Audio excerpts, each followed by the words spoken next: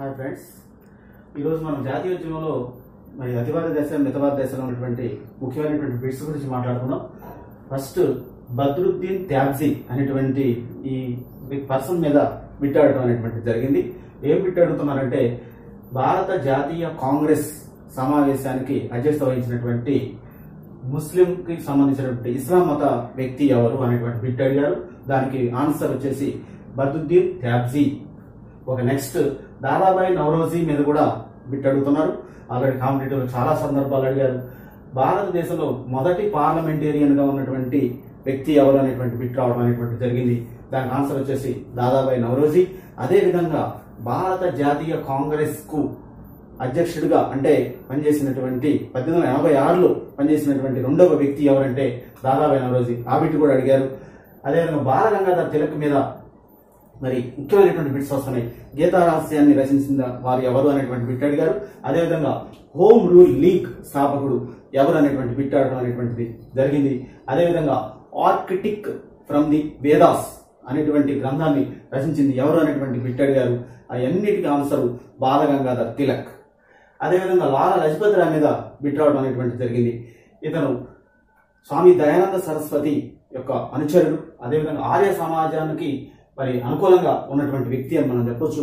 అదేవిధంగా ఇతని మీద ముఖ్యమైనటువంటి బిట్ ఏమడిగారంటే, భారత జాతీయోద్యమంలో హిందీని ఎక్కువగా ప్రచారం చేయాలి, హిందీని జాతీయ భాష చేయాల్సినటువంటి అవసరం ఉంది అనేటువంటి చెప్పినటువంటి వ్యక్తి లాలా లజపతి రాయ్. ఈ బిట్టు చాలా సందర్భాల్లో అడగడం అనేటువంటి జరిగింది.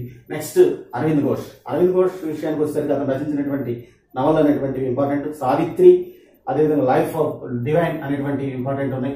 అదేవిధంగా అరవింద్ ఘోష్ మీద ఇంకొక బిట్ రావడం అనేటువంటి జరిగింది. 1906లో బెంగాల్లో మరి జాతీయ విద్యా కళాశాల అనేటువంటిది స్థాపించారు. దానికి మొట్టమొదటి ప్రిన్సిపాల్ గా పనిచేసినటువంటి వ్యక్తి ఎవరు అనేటువంటి బిట్ ఆడటం అనేటువంటి జరిగింది. దానికి ఆన్సర్ వచ్చేసి అరవింద్ ఘోష్. Next Sanders. లాలా లజపతి రాయ్ని మరి ఎక్కువ అంటే లాఠీ చార్జీ చేసి చంపినటువంటి వ్యక్తుల్లో ముఖ్యమైనటువంటి వ్యక్తి ఎవరు అనేటువంటి బిట్ ఆడటం అనేటువంటి జరిగింది శాండర్స్. అదేవిధంగా సత్యేంద్రనాథ్ ఠాగూర్. ఇతను మొట్టమొదటిసారిగా భారతదేశంలో మరి మొట్టమొదటిసారిగా ఐఏఎస్ పాస్ అయినటువంటి ఐసీఎస్ అంటాం అప్పట్లో మరి పాస్ అయినటువంటి మొట్టమొదటి వ్యక్తి ఎవరు అనేటువంటి బిట్ రావడం అనేటువంటి జరిగింది. చాలా సందర్భాలు అడిగారు ఇది సత్యేంద్రనాథ్ ఠాగూర్. అదేవిధంగా ఇది మరి next bit Rustom comma. 2016 group 2లో అడిగినటువంటి బిట్ ఇది. 2016లో గ్రూప్ 2 ఎగ్జామ్ జరిగింది. అప్పుడు ఏం బిట్ అడిగారంటే, 1907లో భారతదేశంలో కాకుండా జెనీవాలో వందే మాతరం మాసపత్రికను మరి స్టార్ట్ చేసినటువంటి వారెవరు, స్థాపించినటువంటి వ్యక్తి ఎవరు అనేటువంటి బిట్ అడగడం అనేటువంటి జరిగింది. దీనికి ఆన్సర్ వచ్చేసి Rustom comma. Most important bit. మరి తర్వాత జరిగినటువంటి 2-3 ఎగ్జామ్లు కూడా అడగడం అనేటువంటి జరిగింది బిట్. రుస్తుం కామా అనేటువంటి దీనికి ఆన్సర్ అండి. అదేవిధంగా ఉమేష్ చంద్ర బెనర్జీ మీద కూడా బిట్ అడుగుతారు.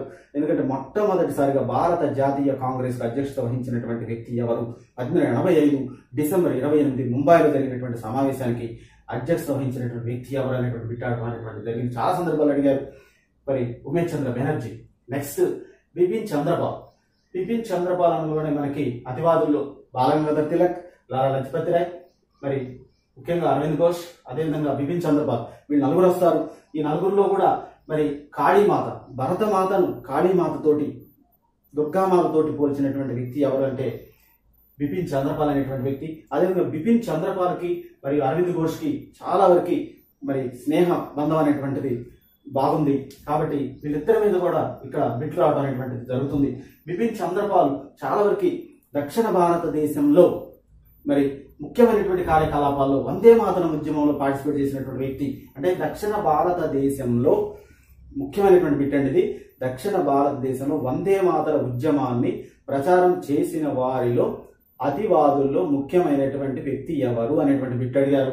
దానికి ఆన్సర్ వచ్చేసి Bipin Chanderpaul. Major important bits ఇవన్నీ కూడా. ఎందుకంటే ఫస్ట్ వచ్చేసి బద్రుద్దీన్ త్యాబ్జీ మీద చాలా సందర్భాలు బిట్ అడగడం అనేటువంటి జరిగింది. అదేవిధంగా దాదాబాయి నౌరోజీ మీద మరి మొదటి పార్లమెంటరీని ఎవరు భారతదేశంలో అనేటువంటి బిట్ అడగడం అనేటువంటిది జరిగింది. ఓకే, ఈ విధంగా జరిగినటువంటి వాటిలో ముఖ్యంగా చూసుకున్నట్టయితే మరి లాలా లజపతి రాయ్ గురించి జాతీయ భాష అనేటువంటిది హిందీ అనేటువంటిది చెప్పడం అనేటువంటిది జరిగింది. ముఖ్యంగా ఇక్కడ హిందీ భాషని ప్రచారం చేయాలి అనేటువంటి దాని గురించి చెప్పినటువంటి వాళ్ళు లాలా లజపతి రాయ్ ప్రముఖుడని చెప్పవచ్చు. ఓకే, ఇవన్నీ కూడా చాలా ఇంపార్టెంట్ బిట్స్. ఇవన్నీ ఎగ్జామినేషన్ లో వచ్చినాయి, ఇంకా ఎగ్జామినేషన్ లో రాదగినటువంటి బిట్స్ గా మనం చెప్పుకోవచ్చు. ఓకే ఫ్రెండ్స్, ఓకే, మా వీడియో నచ్చినట్టయితే మరి లైక్ చేయండి, అదేవిధంగా సబ్స్క్రైబ్ చేయండి. అదేవిధంగా మీరు ఏమైనా కామెంట్స్ పెట్టదలుచుకుంటే కామెంట్స్